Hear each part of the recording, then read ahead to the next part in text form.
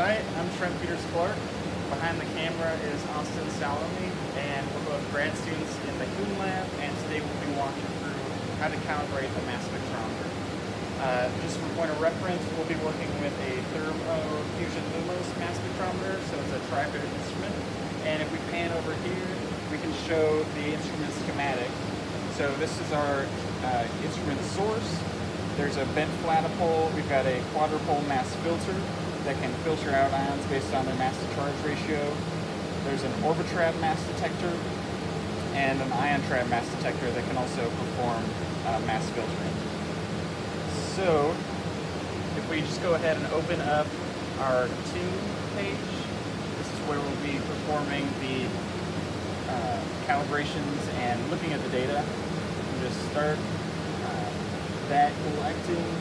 I'll come over here and grab this flex mix, which is just a concoction of small metabolites, a small 4-amino acid peptide, and a polymer of various lengths, so that we can get basically masses across the mass spectrum for mass analyses and ion optics.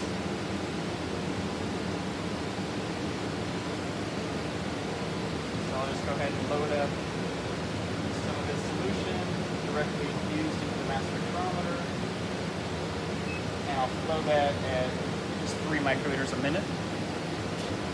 So if I turn on the syringe cone, I'll need to prime it first a few times just to get rid of any air bubbles in there, but you can see ions are already starting to come through. Prime it once more.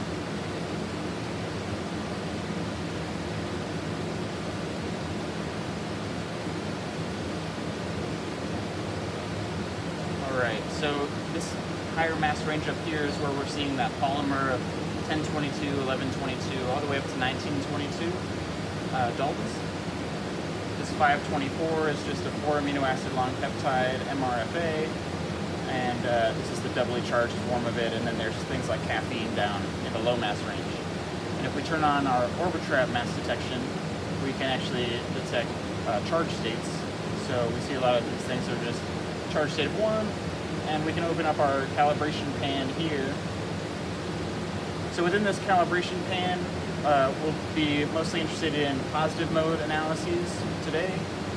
We can perform cal mix evaluation, so evaluating how pure our solution is, if there's any contamination there, or if there's kind of too bad of mass shifts to pass that evaluation, more or less. There's also spray stability, which is important to perform just to ensure that there's not a lot of intensity drift or sporadic intensity throughout the course of our evaluations that could later look like poorer ion optics or ion transfers to various parts of the mass spectrometer.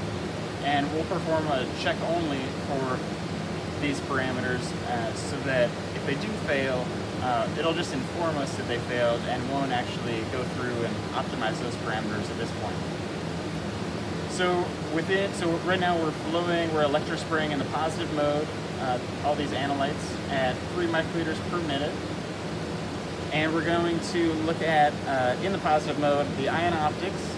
So that is shuttling ions, positive cations, through the mass spectrometer, and seeing how those transfer efficiencies look, and if we need to optimize those by changing the DC offset or the voltage gate into or out of one section of the mass spectrometer. Then we'll look at the ion trap at both as a filter and a detector. We'll look at the quadrupole mass filter in transmission, and then we'll look at the orbitrap mass analyzer. So if we just select one of these ion optics to check, such as the IRM to ion trap. So the IRM is the ion routing multiple. So if we come back here to our schematic, this is the ion routing multiple right here. So this is where higher energy collisional dissociation would occur. And we're going to be looking at how transfers of cations go from the IRM to the ion trap and perform kind of a ping-ponging procession of that back and forth just to get an accurate measure of transfer efficiencies. So first it did that CalMix evaluation, that passed. Now it's looking at our signal stability. As long as it's under a 15% RSD, it'll pass, and looks fairly stable right now. And now we're performing our transfer efficiencies. And so on the x-axis, I'll discard this report for now, but you can see it's increasing the number of transfers back and forth from the ion routing multiple to the ion trap up to 17 times.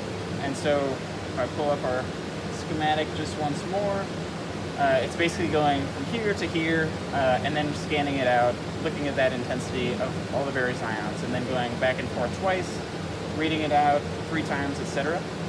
And so that's why these curves are kind of dropping off over time, is because the more transfers you do, the lower intensity you're going to see. But overall, we're getting above 95% or so of efficiency, so that passed, because all we need is a 70%. But I'll point out that you could be hovering around 72% transfer efficiency and getting a lot fewer ion flux into the ion trap, and it would still pass your calibration. But this is one reason why actively monitoring these calibrations is nice, just ensuring that you're getting the maximal performance out of your mass spectrometer. So a lot of these other ion optics parameters here are going to be similar in that they're going to be ping-ponging back and forth from one section of the mass spec to the next, or from, in this case, the source to the IRM, just the front of the mass spec to the IRM, just to see exactly where we're lacking or where we can improve. If I go ahead and minimize this ion optics pan, another type of calibration that we can perform is on our electron multipliers. And so if you're looking at your data and you're saying, oh, my signals are really low, why could this be? Well, it could be that you're not transferring ions very readily through the mass spec, but it could also be that your electron multiplier needs to be recalibrated. So if we go ahead and start this evaluation, again, it'll check our CalMix. That looks good. It'll check our signal stability and ensure that that's good before it proceeds to our evaluation. And then it'll iterate through various voltages of the electron multiplier to see exactly what voltage needs to be set. So here it's going after this negative 1851.9, and it'll keep going up and up, and basically the higher voltage you have, the higher signal you'll see, but there's a sweet spot that the mass spectrometer will arrive at.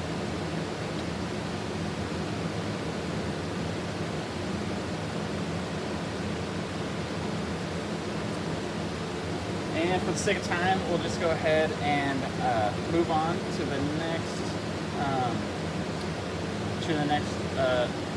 calibration. But you can see that this one passed with its current settings, not requiring a calibration to a higher multiplier voltage.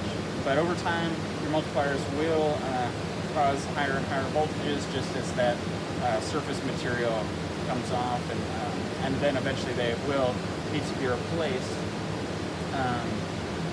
Alright, so now if we look at some things like our ion trap mass resolution, so there are 5 different scan settings you can perform for your ion trap MS2s, or tandem mass spectra. So for, let's say, normal and rapid mode, we're going to be interested in today, for example, we can go ahead and check the current calibrations on those 2 settings, normal and rapid. And so, and turbo being the fastest would have the widest tolerance. Rapid would be a little bit faster of a scan than normal, and so you're giving up a bit of resolution, but again, you're getting a faster scan. So there's benefits to all 5 scan types, really.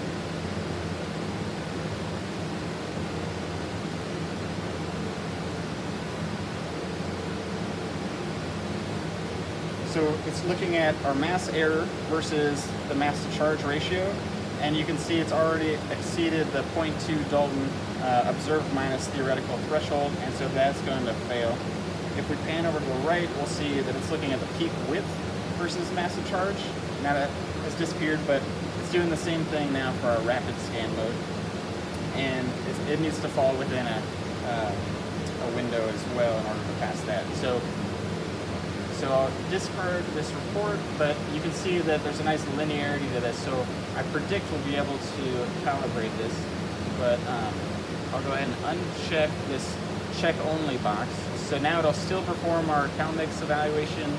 It'll ensure our spray stability that our spray is stable, but then it will actually go ahead and calibrate those two ion trap mass scan rates.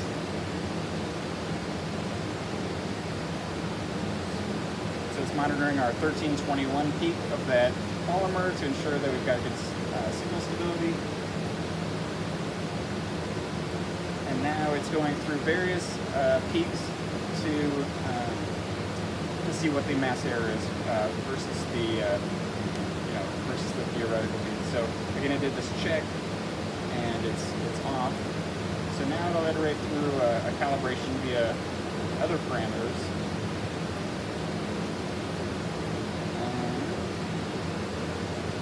And now it passed. So normal mode's good to go.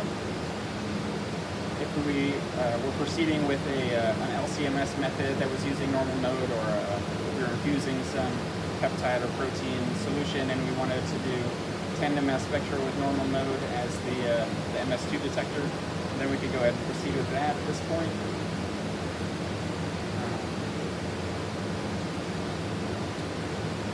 And rapid mode passed as well. So we were both able to get both normal and rapid modes of the ion trap MS2 detection to pass, so that's good. And you can see that our mass error is now pretty tight around 0, so that's ideal. We look at next our quadrupole transmission. So our quadrupole again is just this mass filter here near the front of the instrument. So a lot of things are going to be coming through this quadrupole, and we want to separate out things based on mass to charge so that we can either fragment those things or detect their intact mass. But oftentimes we get more than we bargained for, and so we want to make sure that transmission is pretty pure, and we're not filtering out the things that we actually intend to transmit to the rest of the ion trap. So I'm going to recheck this check only box so that we're just evaluating the current status of quadrupole transmission, and I'll go ahead and start that evaluation.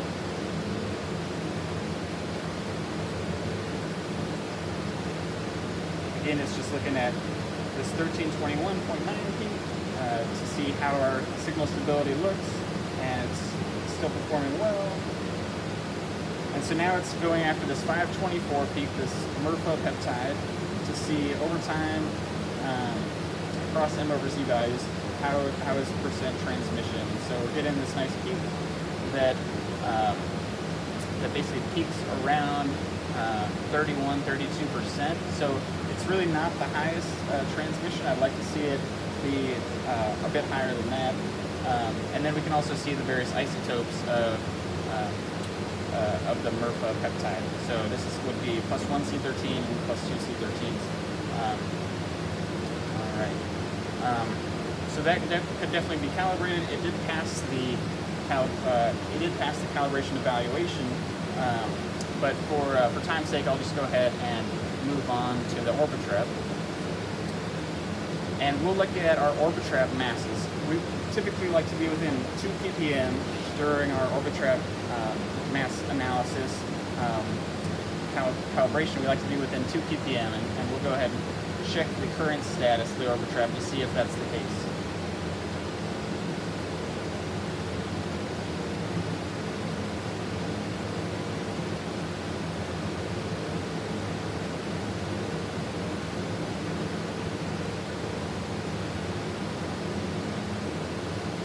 So you can see it's looking at mass accuracy here in ppm, and it's going through various different AGC targets, various ion count targets. So right now it's doing 5E5 or 500,000 targets. That's the number of charges within the Orbitrap at that time. and our ppm, or our mass accuracy error is more than 10 ppm, so it's pretty far off. So we should definitely go ahead and calibrate that. We did just open up this instrument and had to bake it out, so it makes sense that this is that this needs to be calibrated, as the orb trap operates at a very low pressure, and so when it's open up to atmosphere, when the instrument's open up to atmosphere, it needs to be baked out afterward, and we're just ensuring now that before our next run, we'll go ahead and get really nice, precise masses.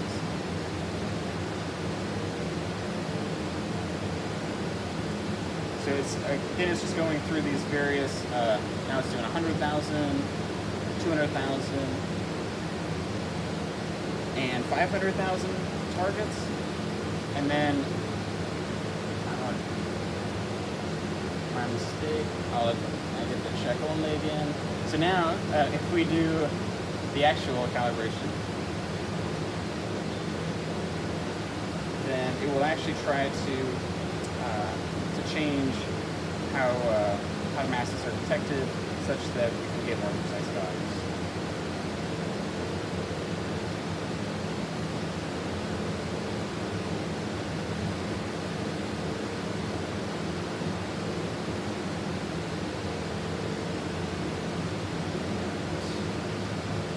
And presuming that this step works and we're able to calibrate the mass of the orbit trap, then we can go ahead and move on to setting up a method.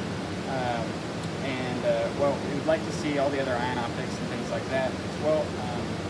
But presuming that everything looks good, we can go ahead and move on to setting a method, and yeah, just creating this nice curve of ppm deviation over the AGC, or the predicted ion count.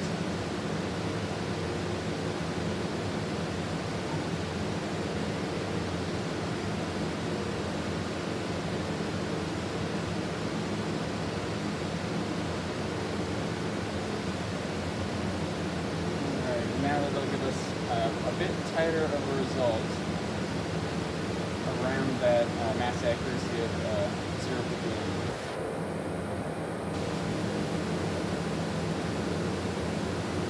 All right, perfect. So yeah, and one real nice thing, you can see that I was discarding those reports, but we are able to save those and look at them later if they pass or fail. And so in this case, we are doing the HCD to linear trap transfer, so that's the very first ion transfer we did today. And for all of these various molecules, from 195, so our caffeine molecule, up to these various 1022, 1122, and etc.